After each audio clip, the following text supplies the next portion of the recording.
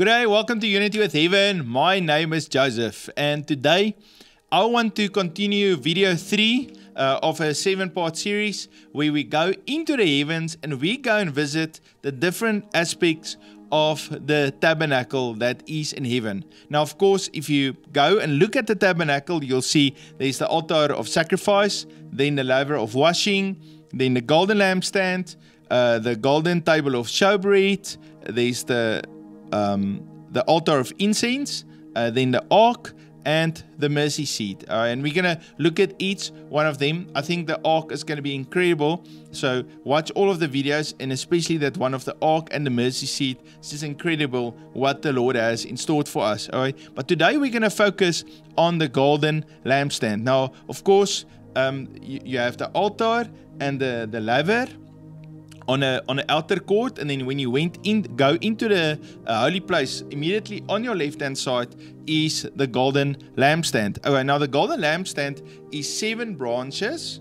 It's an almond branches. There's 7 of them, and all those branches are connected with pipes. And so what they would do, they pour the oil into the center pipe, and then it would go to all 7 of those branches, and they would fill them up with oil twice a day. And the idea is that fire that's on that 7 candles never stops. It must always continuously be burning, and that's the picture of that lampstand. So now let's just ask the question, why the lampstand? Why do I need to go to the lampstand? What's the benefits? What can I get out of that?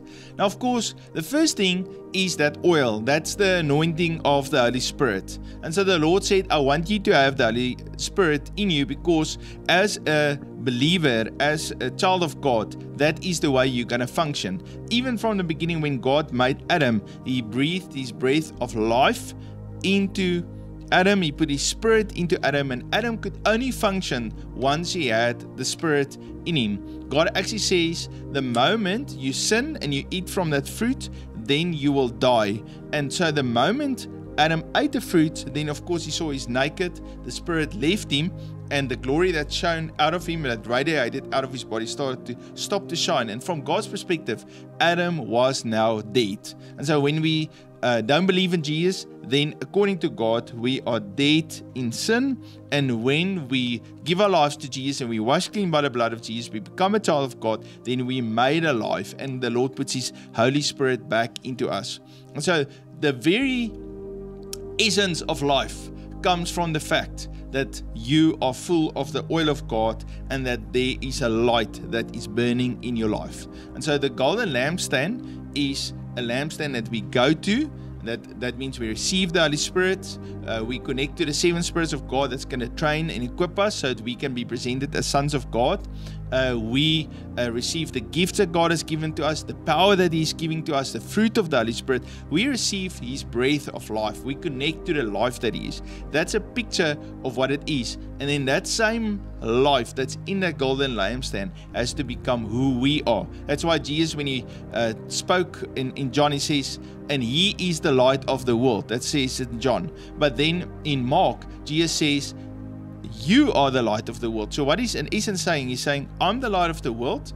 That's divine, because the light of God is in me. But now I'm putting my light, my life, my spirit, my anointing in you. And now you are, along with me, the light of the world. We are the light of the world. All right. And so therefore, the Lord wants us all to be filled with His Spirit. You know, when Jesus was baptized, first thing that happened, the heavens opened up, and the Spirit came onto Jesus like a dove. Now, in the same way, before the new church started to minister, Jesus said to them, I want you to wait that 10 days in Jerusalem and wait for the Holy Spirit. And so then when they waited for the Holy Spirit, on the 10th day, the Holy Spirit came like a mighty rushing wind, and they saw divided tongues of fire that came on the heads of each believer. And so just like you have that 7 tongues of fire on the golden lampstand, so each one of the believers also received a tongue of fire. Is that not amazing? Okay,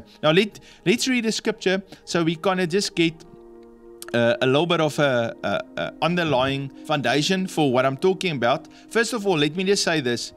the tabernacle is in heaven. It's important for you to understand that. I want to read you Hebrews 8:5. See to it that you make everything according to the pattern shown to you on the mountain. So that means Moses went with the Lord into heaven, and the Lord showed to him the tabernacle. He says, when you make the tabernacle on earth, it has to be according to the pattern of the tabernacle that's in heaven. Now what the Lord said to me, He said that same tabernacle that was on earth is still in heaven and is there for eternity. And so therefore I started then to go into heaven, and I started to experience that tabernacle for myself. And that's why I'm doing these videos, because I want to show you what I experienced so you can also go and experience the same thing. Alright, so now let's go here to the scripture.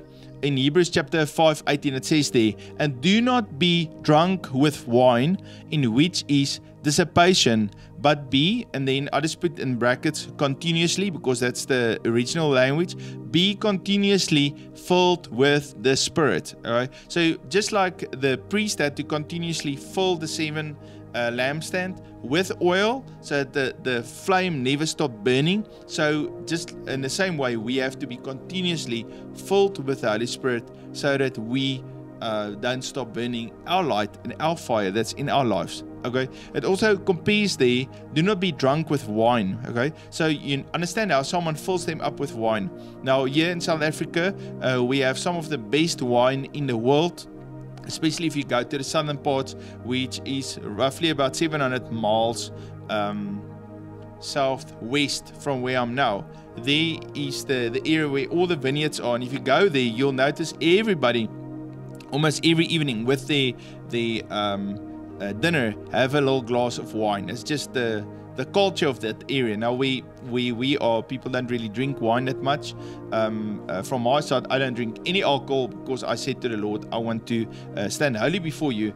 But coming back, those people there, they drink that wine, and when they drink the wine, they don't just take a glass and down it like I would take a glass of water. When they drink wine, they sip on it. And I think that is also how the Lord wants us to be with the Holy Spirit. He wants us to continually just draw on the Holy Spirit and be aware of the Holy Spirit and be sensitive to the Holy Spirit and allow Him to continuously fill us up with His Holy Spirit. And what actually happened with the seven bronze chandelier, that golden lampstand, the priest had to every single morning and every evening fill it up with oil and make sure that those flames are burning. And so in the same way, I think that is a pattern for us, that we also have to at least every morning and every evening be filled up again with the oil. All right, now that was enough talking.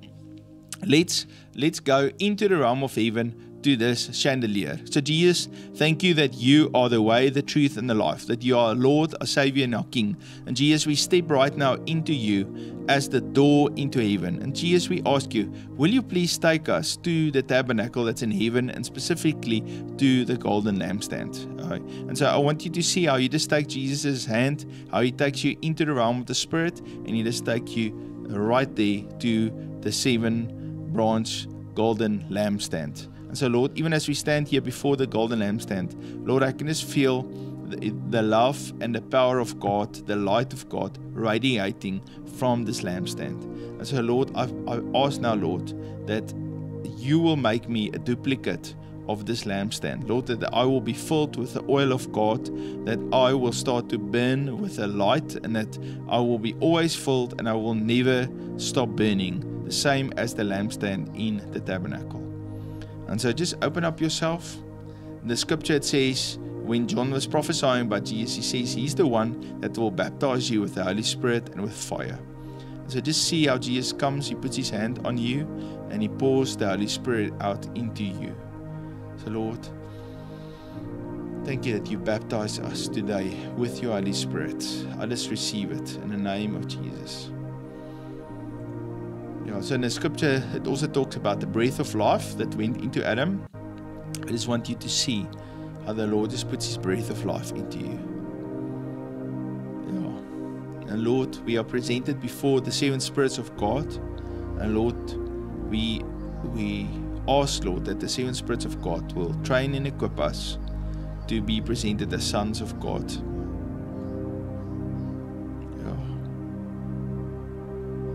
I see how the Lord is activating giftings in many of you. gift of healing, gift of miracles, gift of faith, word of knowledge, word of wisdom, discerning of spirits, prophecy, tongues, interpretation of tongues.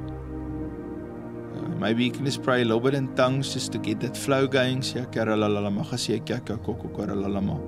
Lord, thank you for the flow of the Holy Spirit.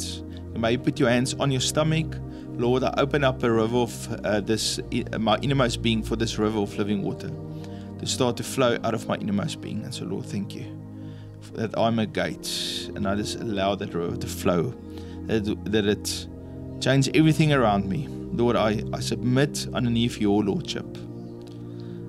I say thank you, Lord, thank you. Holy Spirit, thank you that you are my comforter and that you lead and guide me. And I receive your infilling today in the name of Jesus. Amen.